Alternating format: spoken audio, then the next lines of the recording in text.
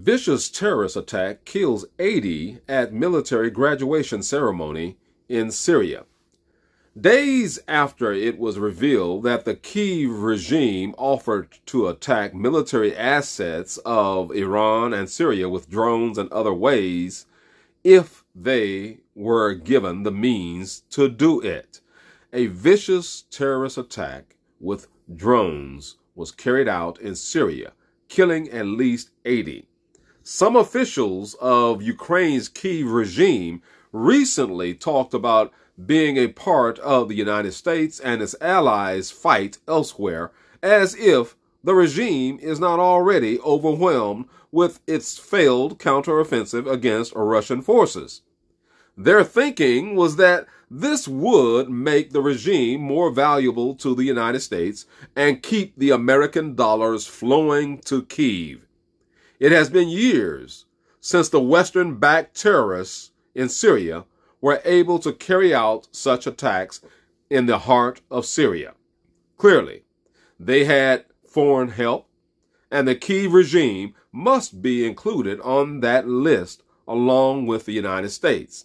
The drones struck the Syrian graduation ceremony at a military college. In addition to 80 known to have been killed, and that number is most likely going to rise, at least 240 were wounded. This includes men, women, children, and Syrian armed forces. Family members were present at the military academy in the province of Homs. Apparently, Ali Mahmoud Abbas, Syria's defense minister, had just left the graduation ceremony only minutes before this attack took place. The ceremony had completed and the people were gathering in the courtyard when the drone struck. This attack also comes days after a United States military jet shot down what it claims was an armed Turkish drone in northeast Syria. Turkey says it did not have a drone in the area.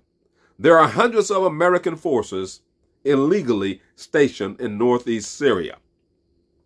And now this facilitates, and is for the purpose of facilitating the stealing of Syrian oil and taking it into Iraq in tankers. This is T West with AfroCynergy News.